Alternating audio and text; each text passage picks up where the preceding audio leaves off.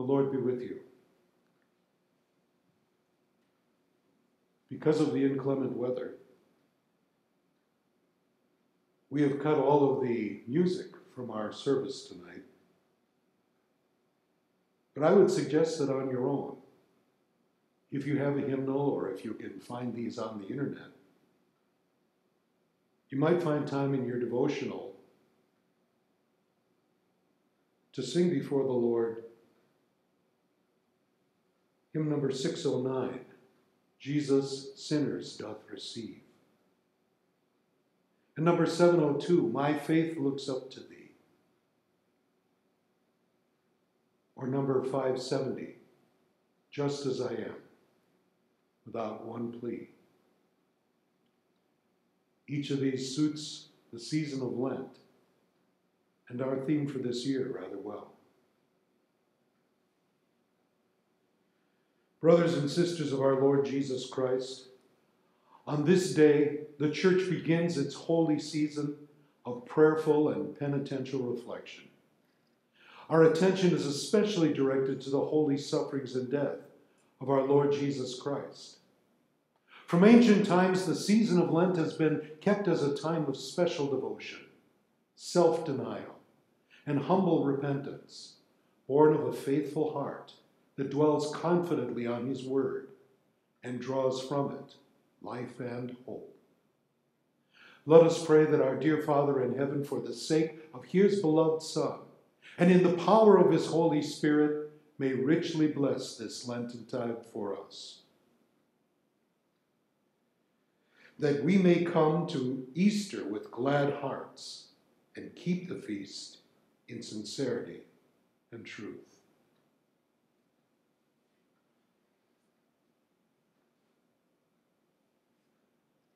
Return to the Lord your God, for he is gracious and merciful, slow to anger, and abounding in steadfast love. From seeking after other gods, from misusing your name, from forgetting to call upon you in every trouble, and from faltering in prayer, we return to you, O Lord. From faltering in worship and not always hearing and learning your word gladly, we return to you, O Lord. From disrespecting the authorities you have placed in our lives, we return to you, O Lord. From disregard for our neighbor's well-being, from failing to nurture the most important relationships in our lives, from our lack of complete honesty toward one another, and our failure to help our neighbors improve their possession and income, we return to you, O Lord. From speaking hurtful words about others, and failing to explain our neighbor's actions in the kindest way, from covetous thoughts and actions, we return to you, O Lord. To your gracious word of love for us in Christ, we return.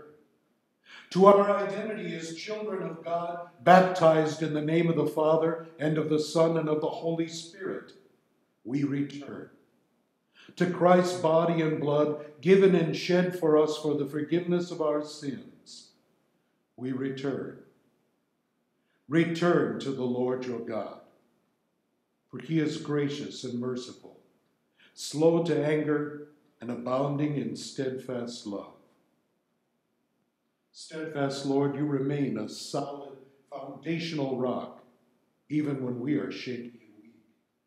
We thank and praise you for your gracious invitation to return to you, not only during this Lenten season, but day by day. We are prone to wander, yet your love for us never wavers, and you constantly call us to return to you. Bless our Lenten journey.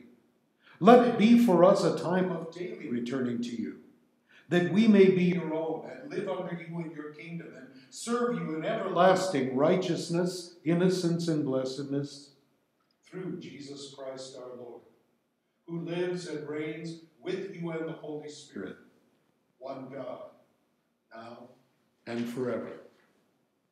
Amen.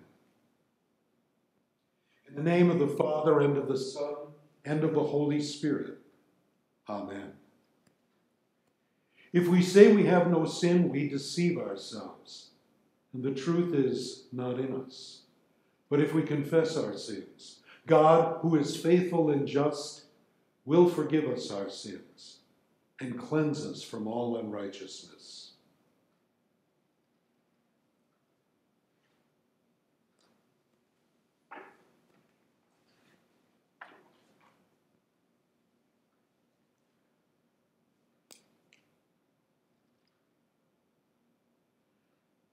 Let us confess our sins in the presence of God and one another. Holy and gracious God, we confess our sin to you. We cannot overcome our own sinful nature, our desiring, our thinking, our acting, and our speaking, all the blessings that you provide through your good creation, we've warped and turned into instruments of sin. Lord, have mercy on us.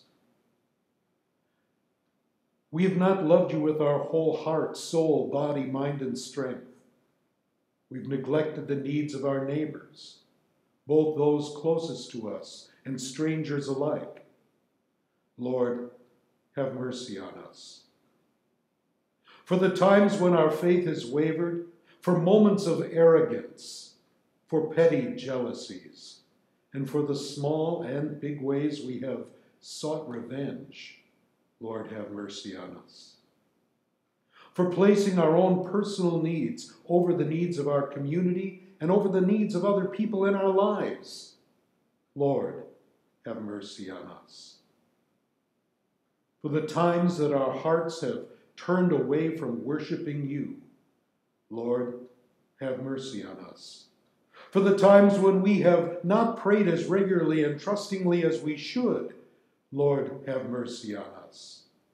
For the times when we have shrunk away from opportunities to give witness to your grace to us in Christ Jesus, Lord, have mercy on us. For the times when we have displayed bad attitudes toward those who struggle in life, imagining that we deserve better than they do, Lord, have mercy on us. For seeking comfort for ourselves and not being as concerned about those who suffer injustice, Lord, have mercy on us. For explaining our neighbor's actions in unkind ways, for using our words as weapons against others, for standing in judgment over those who most need to hear a word of grace, Lord, have mercy on us.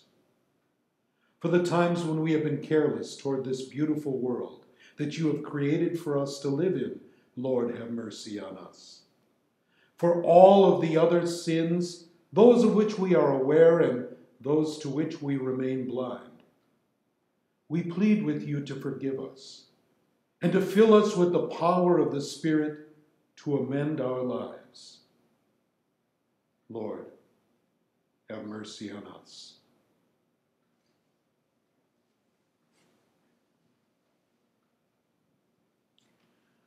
Because of Jesus paying the price for our sins on the cross, God readily forgives all who return to him in repentance and faith.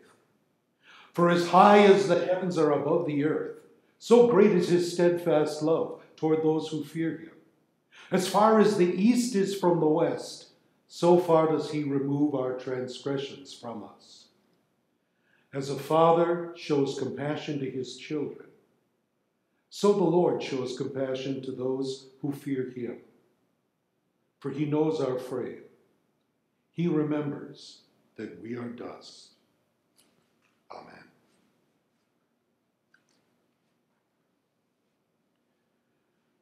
The Lord be with you. Let us pray.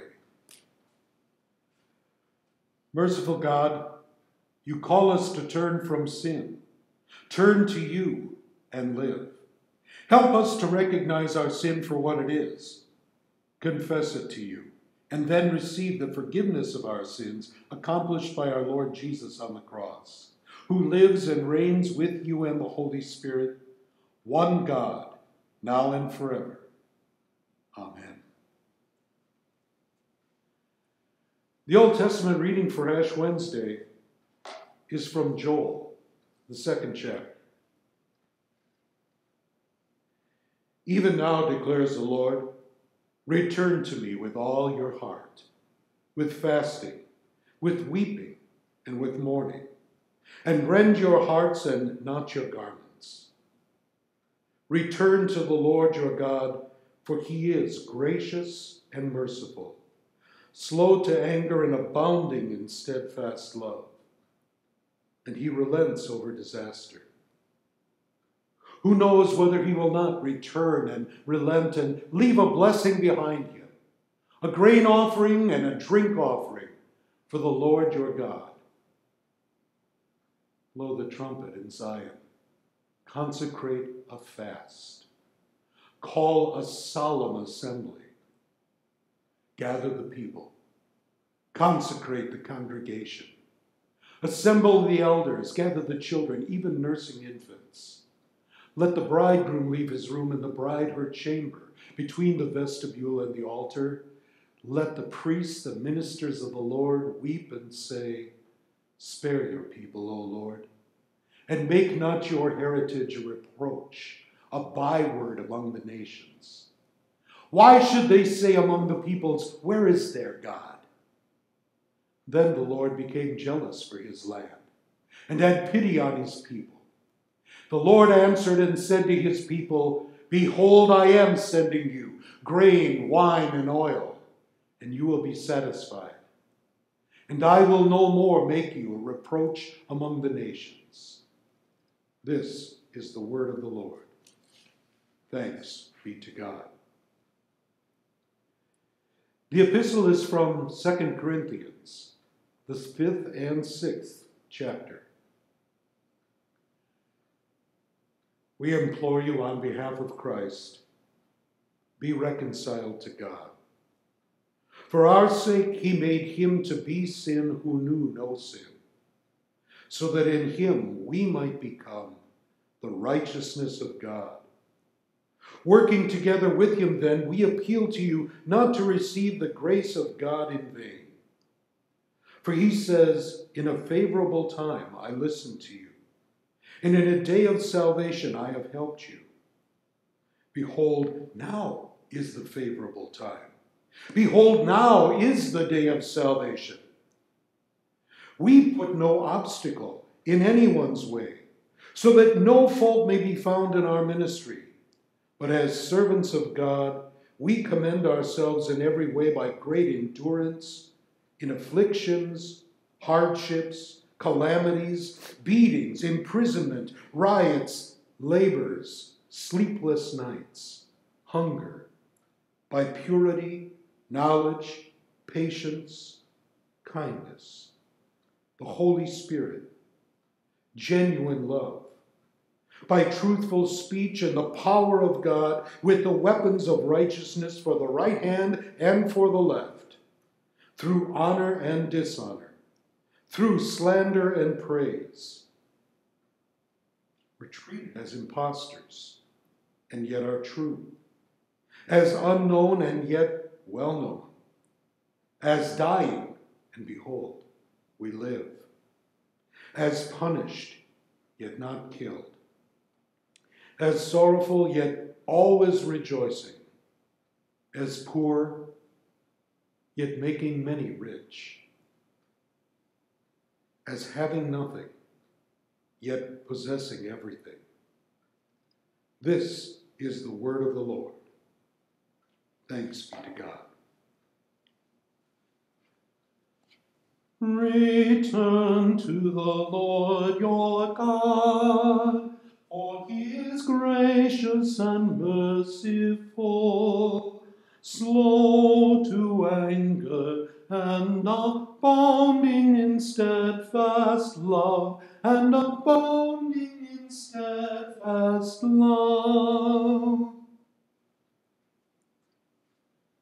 The Holy Gospel according to St. Matthew, the 6th chapter. Glory to you, O Lord. Jesus said, beware of practicing your righteousness before other people in order to be seen by them. For then you'll have no reward from your Father who is in heaven. Thus, when you give to the needy, sound no trumpet before you, as the hypocrites do in the synagogues and in the streets, so that they may be praised by others. Truly, I say to you, they have received their reward. But when you give to the needy, do not let your left hand know what your right is doing, so that your giving may be in secret, and your Father who sees in secret will reward you. And when you pray, you must not be like the hypocrites, for they love to stand and pray in the synagogues and at the street corners, that they may be seen by others. Truly I say to you, they have received their reward. When you pray, go into your room and shut the door, and pray to your Father who is in secret. And your Father who sees in secret will reward you. And when you fast, do not look gloomy like the hypocrites, for they disfigure their faces, that their fasting may be seen by others.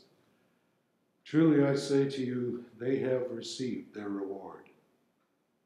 When you fast, anoint your head and wash your face, that your fasting may not be seen by others, but by your Father who is in secret. And your Father who sees in secret will reward you. Do not lay up for yourselves treasures on earth, where moth and rust destroy and where thieves break in and steal. But lay up for yourself treasures in heaven, where neither moth nor rust destroys, and where thieves do not break in and steal. For where your treasure is, there your heart will be also. This is the gospel of the Lord. Praise to you, O Christ.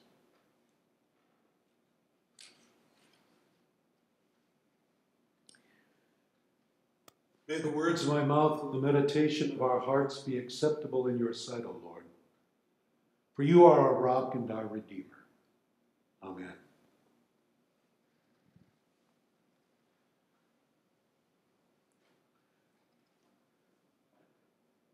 Lent is a great time to start something new. Either to start fasting, to deny yourself something in which you have found great pleasure, not so that you punish yourself, but instead so that you can use every craving and turn it to longing for the word of the Lord and for fellowship with Him. Longing for the self-discipline that comes from such a fast. Or perhaps starting something new by beginning something you haven't done before, something that you've been meaning to get to.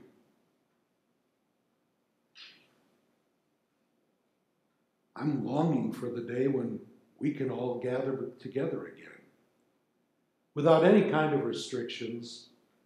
But in the meantime, I'm going to turn my attention not to something new, so much as something old. The Old Testament prophet, Joel, gets us oriented to the season of Lent. He highlights the problems that we face with being both sinner and saint in this world. He lays out the solution for it before all of us. And it is something very old. He calls on us to return to the Lord, for He is gracious and merciful. God calls us to simply return to Him because He addresses all our needs and provides for our salvation. We don't really know when the prophet Joel lived. And I think that of all of the Old Testament prophets, he's the most mysterious. He tells us about a great army that's coming. He tells us about devastation that comes from the locusts. And we don't know, are the locusts a metaphor for the army? Or is the army a metaphor for the locusts? Are the people of God going to be destroyed by an invasion of insects? or of armies. And it doesn't really matter. And it's really appropriate that we don't know exactly when he lived or what particular calamity he was facing. Because his message is a universal message. At all times, we are to return to the Lord our God, who is gracious and merciful, to turn in repentance, to turn again to the salvation which is ours in Jesus Christ.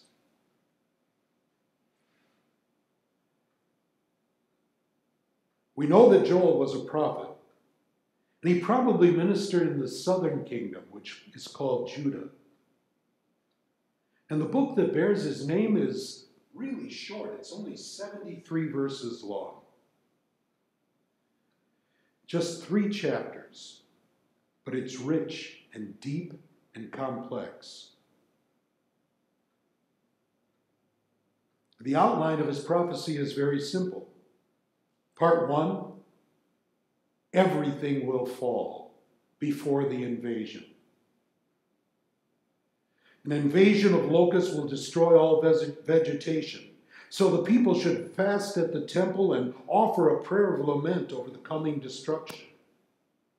But if you thought that was bad, in part 2, Joel tells us the day of the Lord is coming and is near. And he describes the Lord's army using the imagery of the destroying locusts. And then issues that call to return to the Lord and pray at the temple. And part 3, God responds.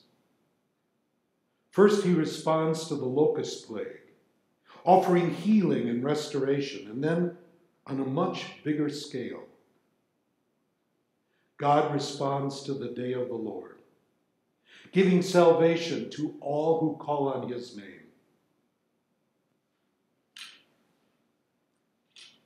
And passing judgment on all who play fast and loose with the people of God.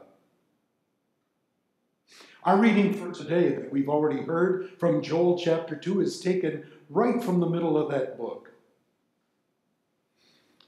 The imagery of the swarm of locusts has already been completed, and the comparison to the Lord's army and the day of the Lord has been made, and the reader is left to wonder, what can be done about this?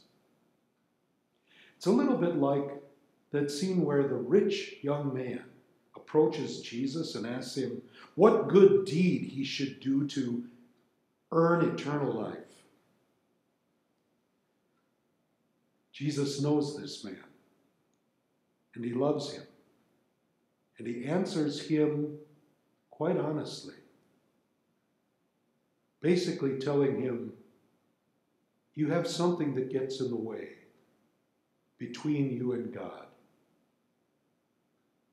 You are devoted above all things to yourself, to your welfare, to your riches and your place in society.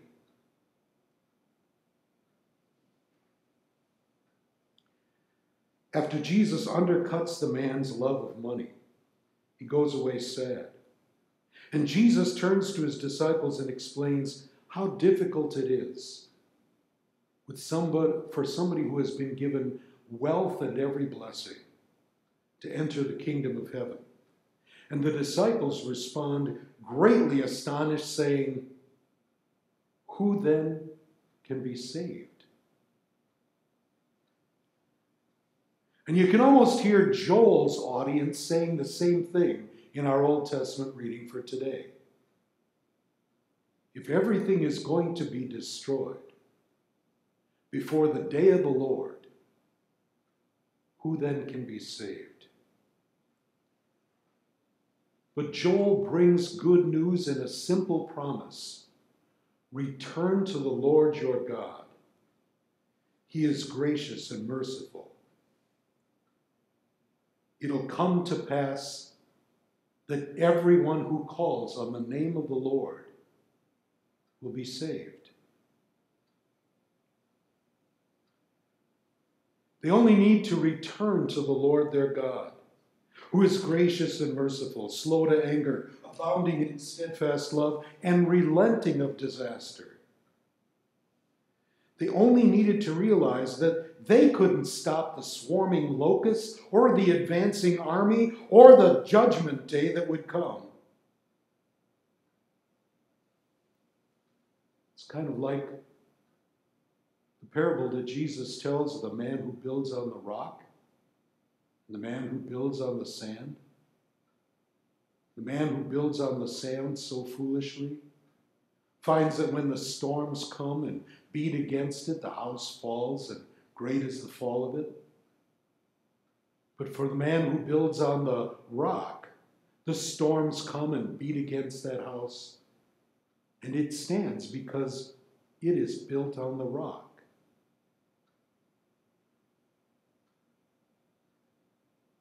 Return to the rock.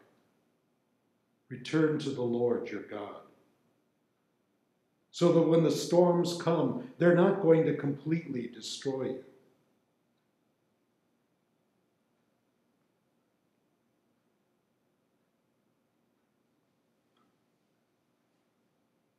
I haven't seen a lot of locusts.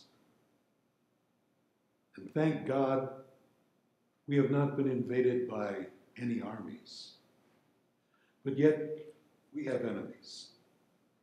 Some of them as big as the armies. Some of them as small as the individual locusts. There are sins. They are the forces of Satan.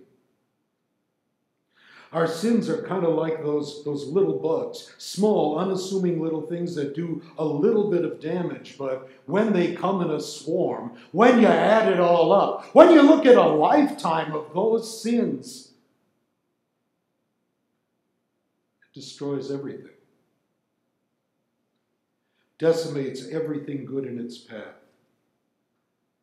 One little locust doesn't seem that terrifying, but when the entire list of your sins is considered, it's breathtaking.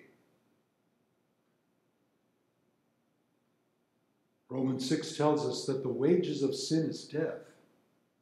And Ezekiel tells us the soul that sins, it shall die. The locust swarm of our sins is terrifying indeed. So Joel's words can and should hit you the same way they hit the Israelites. The day of the Lord will come, and with it immense destruction and terror. And of yourself, there's no way to escape it.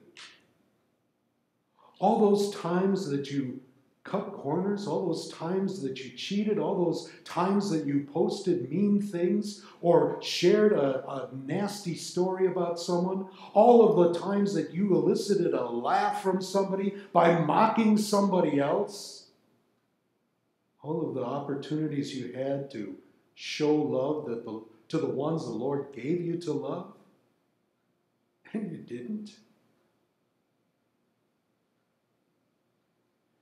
When you treated your parents with contempt or dismissed your mother's request to clean up your mess. When you blew off worship because you just didn't care to hear what that fat old preacher was going to say. When you strung together a string of curse words that would make a dock worker blush. When it was your opinion that you knew better than God about everything,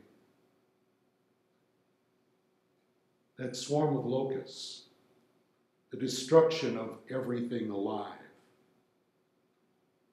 is the least of your worries. Eternal death, damnation, those should terrify you. And Joel brings the good news to you, as well as to the hearers of whatever time he lived in. It shall come to pass that everyone who calls on the name of the Lord will be saved. Return to the Lord your God. In spite of your sinful rejection of him, he invites you to return and promises to bless you. Stop trusting in yourself and look to him. Know that you can't stop the swarming locusts, and you cannot prevent the judgment day. You don't even know when it is going to be. But it will come, and everyone will be affected. And the only solution is to return to the Lord, your God. Over the coming weeks, we're going to explore more deeply how God's call to return plays out in our lives. We'll do it by walking in the steps of the disciples and those who accompanied Jesus in the final weeks of his life. We're going to hear the call to return as it echoes in their ears and come to understand things the way they finally did. First, in their ignorance, and then after the resurrection, and especially after the outpouring of the Holy Spirit on Pentecost, in all of its beauty and simplicity. Return to the Lord your God, for he is the one who can save you. As simple as that. Next Wednesday, we're going to spend some time with Peter, James, and John in the Garden of Gethsemane with Jesus. Return to prayer will be our theme. And similar themes will follow each week of Lent. And I invite you to be here if you can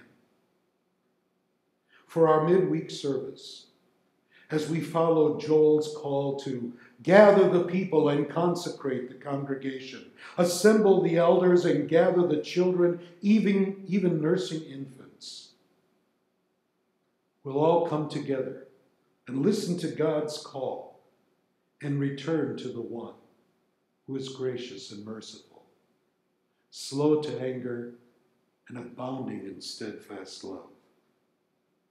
And may the peace of God, which passes all understanding, keep your heart and mind in Christ Jesus to life everlasting. Amen. Lord, remember us in your kingdom and teach us to pray. Our Father, who art in heaven, hallowed be thy name. Thy kingdom come, thy will be done on earth as it is in heaven. Give us this day our daily bread. And forgive us our trespasses, as we forgive those who trespass against us. And lead us not into temptation, but deliver us from evil. For thine is the kingdom, and the power, and the glory, forever and ever. Amen. The Lord bless you and keep you. The Lord make his face shine upon you, and be gracious unto you. The Lord lift his countenance upon you, and give you peace. Amen.